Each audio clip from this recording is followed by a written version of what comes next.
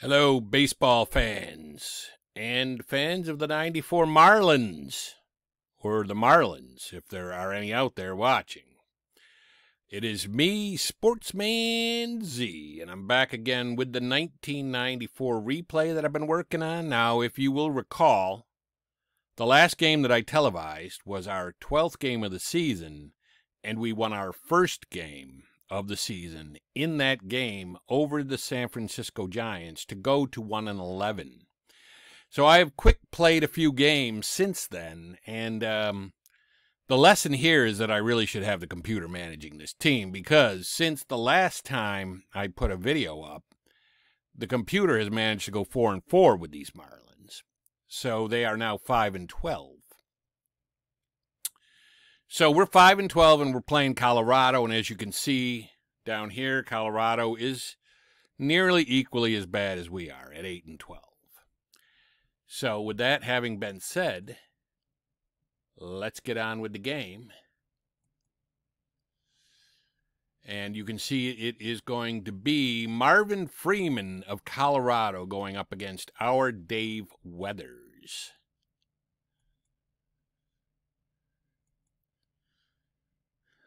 And let's see here. Yep, computer human. You can see that the lineup for Colorado is Walt Weiss at short, Howard Johnson in left, Andres Galarraga at first, Dante Bichette will be the right fielder, Mike Kingery is in center, Charlie Hayes at third, Nelson Liriano at second, Joe Girardi, the former Phillies and Yankees, and maybe even Cubs manager, I'm not even sure, and Marvin Freeman, the pitcher.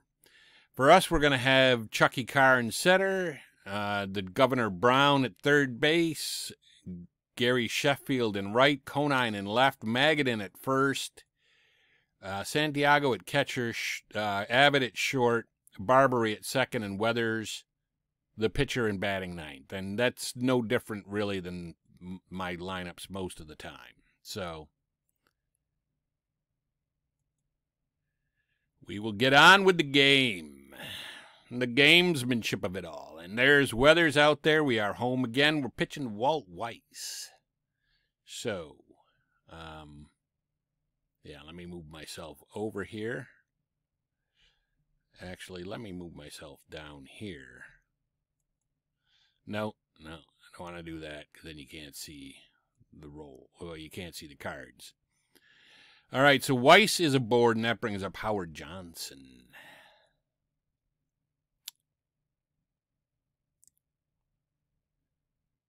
And Howard Johnson lifts the ball up and to left field, but Conine is there, and he makes the play. There's one down with Andres Galarraga. A little gray in this picture and on the San Francisco Giants, but just the same. It is him, and he's out. And Dante, Uncle Dante Bichette, who is the father of Bo Bichette, who plays for the Toronto Blue Jays currently. And it looks like he is going to fly out to Conine, and Weathers gets them with only one guy, allowing only one guy on base, and that'll be Marvin Freeman dealing to Chucky Carr to lead it off. Chuck Carr hitting a disappointing .228 on the year. But did he get a hold of that one? Nope. And Jerry Brown comes up, batting .235 on the season. Most of these Marlins, you got to believe, are not going to be hitting very well. Gary Sheffield, however, is not one of those. He is hitting .354 on the season with 8 home runs in 82 at-bats. He's having a great year for these Marlins. And, Brown got aboard. I didn't even know that, but that was a double play that eliminated everybody anyway. And so Mike Kingery is leading off for Colorado against Weathers. Weathers comes in with an 0-3 record and a .430 earned run average. The .430 earned run average, not so bad, but the 0-3 record is, although that's really more a direct result of the team he's on. And Hayes, there was a pass ball on that, or a wild pitch, or whatever you want to call it, and Hayes is going to move the, no, he didn't move the runner over. All right, so now you got Nelson Liriano up with one down and Kingery at second. And does that move the runner over? No, I guess the pitcher got both of those, possibly. And Joe Girardi, here pictured as a St. Louis Cardinal. And that is going to be an out. And Weathers gets us out of the second. We go to the bottom of the second with Conine. Jeff Conine up against Marvin Freeman. And he's going to hit it in the hole and get a single. Dave Magadan, come on, man. Lefty on righty. Come on. You got to get a hit here. And that's going to be in the hole between second and first. And it is a double play. So, Uncle Benito Santiago is up. And he strikes out. So, you have Weathers going back out to the mound. And he's going to be facing Marvin Freeman. Let's hope that this is a leadoff out for the inning. And it is, and Walt Weiss is up with one down, nobody on. Weiss, as you may know, went on to manage the Colorado Rockies. But he is out, and that brings up Howard Johnson, the hotel magnate. All right, I'm just kidding. It's not really. But he hits it in the hole between second and first, and there's a base runner, and Andres Galarraga is up with 2 out and a man on first. Weathers, though, is dealing, but no, that's going to be either a home run or a double in the down the line. Oh, no, it's a foul. It's a foul ball, thankfully. And it ends up being just a ground out to Abbott at short. And speaking of Abbott, he is up at the plate right now against Freeman. And, he's all right. He got hit by the pitch there, but he's fine. And Brett put another shrimp on the Barbary, is up, and he's going to strike out. So there's one down with Abbott aboard and Dave Weathers up, and I'm letting him hit because I don't generally like sacrificing. And that's what can happen when you don't like sacrifice. You get a twin killing. And we go to the top of the fourth in a 0 game. 0-all. 0-0. Bichette hits the ball, and he is safe. He gets an infield hit, and Mike Kingery comes up behind him. And Mike Kingery looks like he's going to fly out to Chucky Carr for the first out of the fourth inning. And he does, and Charlie Hayes is up. Charlie Hayes, you might remember, played on the Yankees, and I believe on one of their world champion teams. And that was a double play, got us out of that inning, and we're going to the bottom of the fourth with Chuck Carr, the top of the order for the Marlins, up at the plate. And he looks like he's going to ground out to second for the first out. Jerry the Governor Brown, who got aboard last time with a walk, and I thought he was out. And this time he looks like he is out. And he is. And the chef, hitting .349 now after going 0 for 1 in his first at-bat. And he walked, it looks like. Yep. And Conine, who is 1 for 1 and hitting .358. Those two guys have been carrying this team, and he hits it in the hole. I'm going to send the lead runner. He's a 16 runner. And it turns out to be a good decision. Runners are now at the corners with only 1 out, and Magadan up. We've got Freeman on the ropes, it would appear. And, he walks to load the bases for Benito Santiago. And is he going to hit it down the line for a double? I need a double right here. I'm going to hold the runners. So we do get 2. We get a 2-run double by Santiago. I was going to pinch hit for Abbott if Santiago had gotten out, but he did hit a double, and so now we're playing with house money, and maybe that's another run? No, it is not. But we did get 2 runs that inning. Nelson Liriano will come up in the 5th. With Colorado down 2-0, and our Marlins are on a streak of some kind now. I mean, we're 5-11 after starting or 5-14, I think, or 5-15, something like that after having started the season 0-11. And if we can win this game, if we can bring this home, that's going to be a ground out for Freeman to second. And that puts the Rockies back in the field with Brett Barbary batting against Freeman in the bottom of the 5th, and he's going to line out, it looks like, or ground out. Weathers is up. And Weathers is going shopping at the Gap. How did that happen? All right, that's a triple. That is a triple for Weathers, and that, my friends, is why you let the pitcher bat. Chuck Carr is going to hit it in the hole and get a 3rd run across for us. It's 3-0. And Jerry the Governor Brown steps up 0 for 1 today with a walk.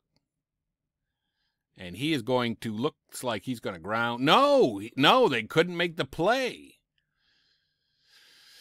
So it's runners at 1st and 2nd. And, of course, the guy we want to see up, Gary Sheffield.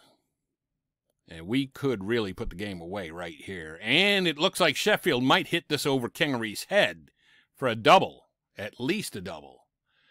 And you know what? I'm going to send the lead runner because we're playing with house money. And I'm going to send the trailing runner because we're playing with house money. And that is good house money right there.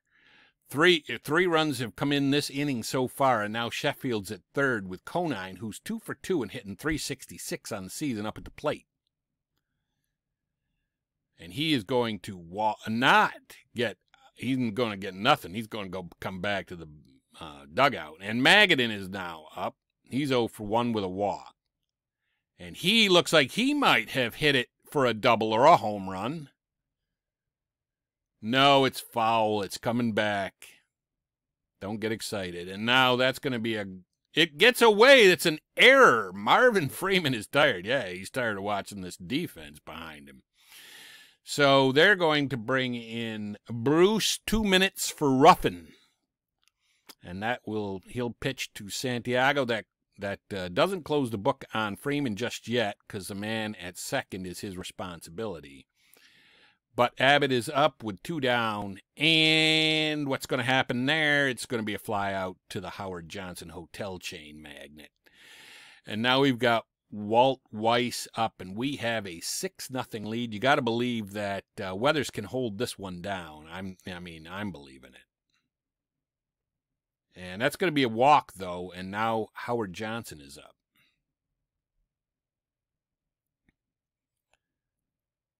Howard Johnson hitting 162, but he walks, and so that brings up Andres Galarraga hitting .316 on the year with 4 home runs.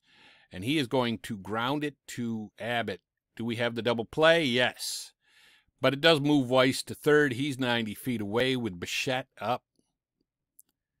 And that looks like that could be handedable for Brown, and it is at 3rd base for the 3rd out. And we go to the bottom of the 6th. Brett Barbary up against Bruce, 2 minutes for Ruffin. And that is going to be a single. Is that going to be a single? Yes, that's going to be a single. And Barbary is aboard with Weathers up. And, of course, he tripled last time, so I'm just going to let this man hit. He's hot. He's hot, but he struck out. And that brings up Carr. And Carr is going to ground it to 1st base, but that does move Barbary to 2nd. We got a man at 2nd, 2 down, and Brown up. And that is a wild throw or a wild pitch or a pass ball or something. And Brown is still up. And can he get it over? E6. Colorado making a ton of errors and killing themselves here. It is 7-0. And Sheffield is aboard. No, he's up at the plate. And but he's out. Looks like. No, not yet. Although he did ground it to Weiss right there. And he beat it out. It rolls up his arm. Colorado is ridiculous with the errors here. It's 3 errors for Colorado already, and Conine at the plate, and he is going to fly out to Bichette, it looks like. Although with all the errors, you don't want to say that for sure. And it is, we go to the top of the 7th, Colorado batting, but down 7-0. And Kingery hits it between the hole, between 2nd and 1st, and he is aboard with Charlie Hayes up. Charlie Hayes 0 for 2 on the day, 2 home runs on the year, .278 batting average. And Well, he walks him, but I'm going to let him stay out there because even with no outs, I want to see him get through the 7th. And we're playing with house money.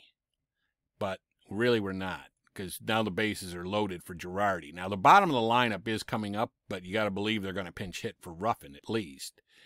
And Girardi gets a hold of one, and that's going to be hit into the gap, and it's a triple for Girardi. Get out of here. 7-3, and yes, they are going to pinch hit Eric Young. This is an experiment. I want to see if he can get out of this inning. Probably not. Young might have just jacked a 2-run homer, and he did. And so now it is 7-4. Oh, wait, no, that was a flyout. That was a sacrifice fly. So it's 7-4, and Johnson is at the plate now with 2 outs. We got a tired on gas, low on the gas tank. Weather's out there, but he gets a fly ball to Carr, and he will get out of the inning. Now it is 7-4, and now they're bringing in Darren Holmes to face Magadan. Magadan is up, bottom of the 7th, leadoff hitter for us. We still have a 7-4 lead, and I have a bullpen that I can bring in. That's going to be a walk for Magadan, and Santiago's up. He's 1 for 2. And he hits a single. I am not going to do anything with the runners, except right here I am going to do a sacrifice bunt with Abbott. I don't like doing it a lot, and it's going to be an error. Is that really what happened? So it's 8-4, yeah. I'm just going to let Barbary hit because you don't want to do a squeeze play. And he's going to hit it up the middle, and it is a base hit. And Holmes is already tired. And we are going to pinch hit for Weathers. So let's go to the home bench.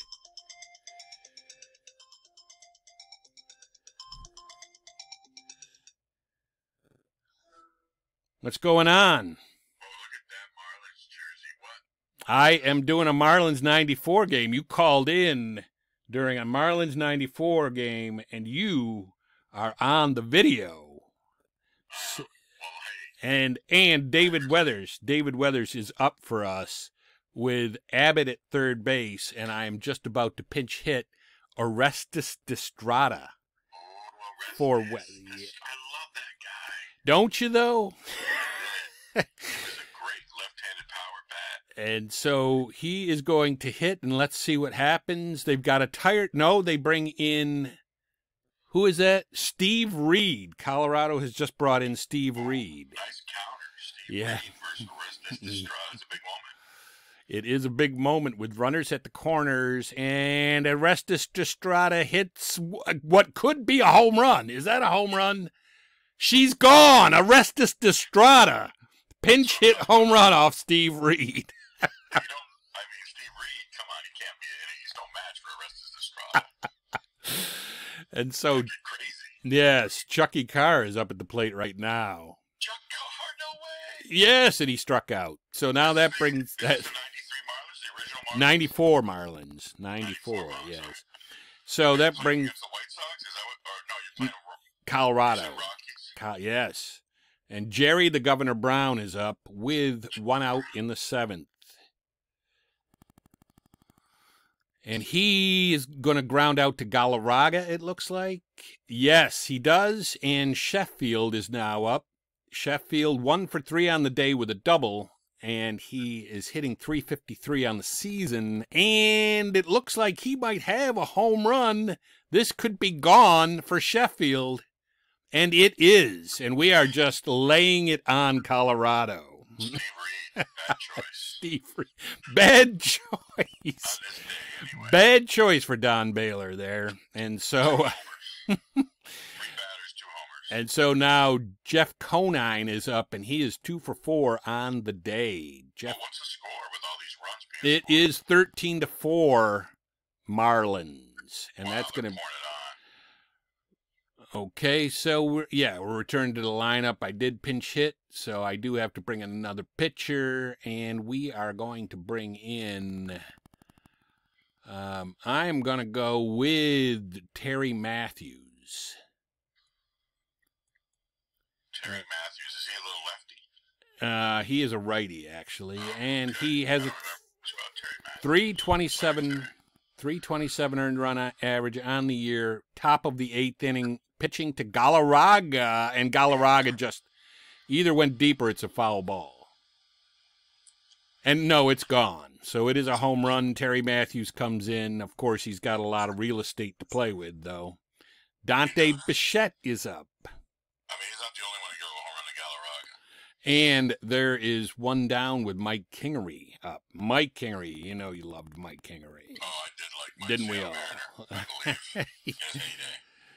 And he gets aboard, and that is a walk, and now Charlie Hayes is up. He is 0 for 2 on the day, though. Charlie Hayes not having a good day. He's going to ground to Abbott, and they only get one. So Hayes is safe at first.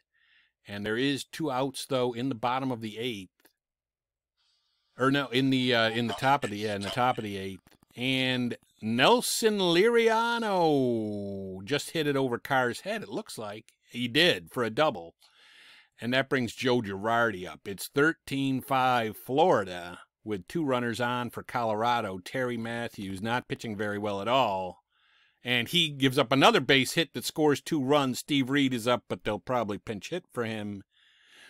And they do with John Vanderwall. John Vanderwall. Yes, he was a pinch hitter deluxe. And the pinch hitter deluxe hits the ball over Carr's head. Yes. And that is going to be runners at second and third on that double. It's 13-7 with Walt Weiss at the plate. And that is another base. Terry Matthews has nothing today. There weren't many days he did. It's 13-8, and the hotel man, Howard Johnson, is going to hit it down the line. This is unreal. All right, I'm going to throw for the base runner at the plate, 65%. And we did not get him, and it is 13-10 now.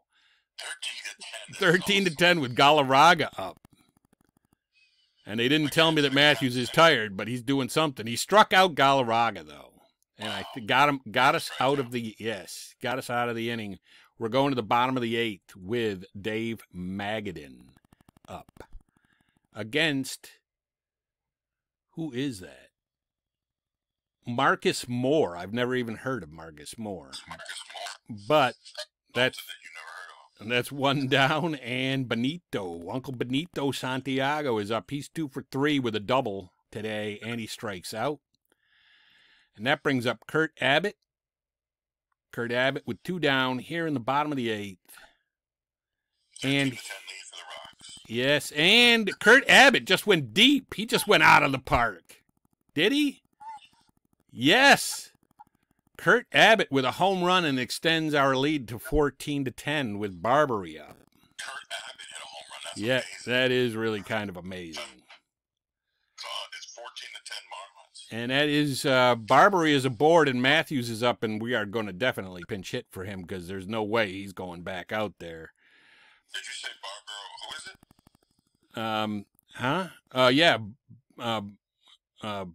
Brett Barbary.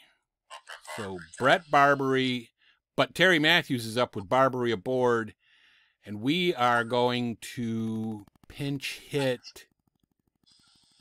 It's old-fashioned pitcher's duel today. We're gonna, you know what? Here's a good buddy of yours from the past, Greg Colbrin.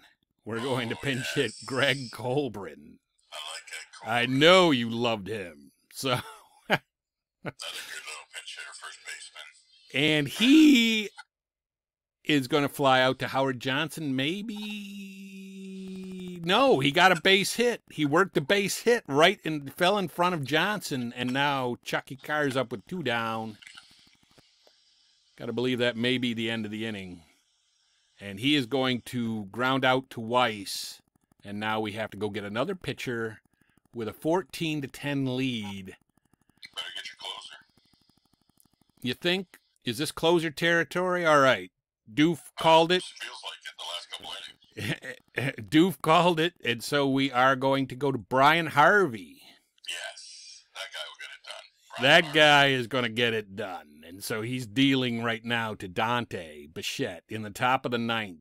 Marlins up 14-10. That's a ground ball to Brown. Hard throw, and he's out. And so you've got Kingery up, one down, nobody on. And Kingery just went shopping at the Gap, it looks like, with a triple. He gets a triple. Hey, if he hits it in the Gap, it's going to be a triple. He's speedy. Yeah, Charlie Hayes is up. He's 0 for 3. Very depressing day for him. And he flies out to Sheffield. Let's see if they score him. The runner holds. And so you've got Liriano up, 2 down. And he is going to walk. He walks. And there's runners at the corners for Joe Girardi. And they're going to pinch hit Vinny Castilla for Joe Girardi. What's he been doing on the bench? I don't know what he's been doing on the bench. And Castilla is going to lift a home run and make it 14-13. This is the craziest game you've ever seen. And it says Harvey is tired. Yeah, he's tired of watching these Rockies jack on him. And now they're going to send another pinch hitter up, another friend of yours from the past, Ellis Burks. Oh, no way. Yes. Ellis Burks, it looks like he's going to fly to Sheffield, and that could be it, folks. And it is. So, 14-13 nail biter. Freeman goes 4 2/3 and allows 5 earned runs and 6 runs overall for the Rockies. And Weathers, for us, goes 7 innings, allows 4 earned runs. Matthews went 1 and allowed 6. And Harvey came on, and he went 1 and allowed 3. Yeah, they were trying to give it away. Yes, but that